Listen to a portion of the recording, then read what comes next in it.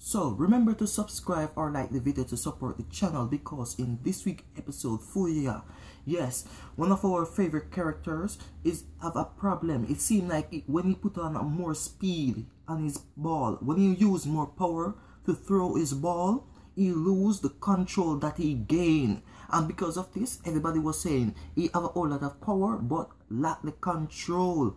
Now, when he was at the national tournament, he was doing amazingly good, and because of this, he still thought that he was at the national tournament. He bring the national tournament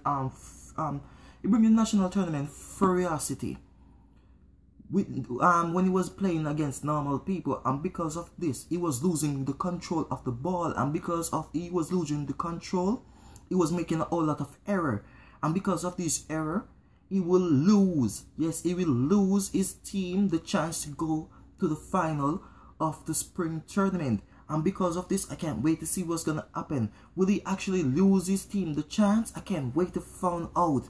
Now, it seems like Sarumoro get challenged by a new first year. Yes, this first year, it seemed like he have a problem with his past coach. But because Sarumoro was telling his roommate that he wanted to bring him to pitch, because he thought that Sarumoro was forcing his roommate to do what he wanted to do, because this is what he go through when he was when he was at junior high.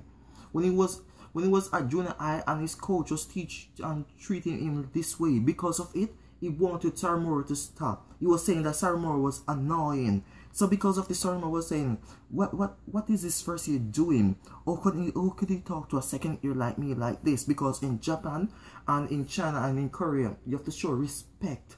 Yes, for your upperclassmen. Because you don't know when you're gonna show disrespect.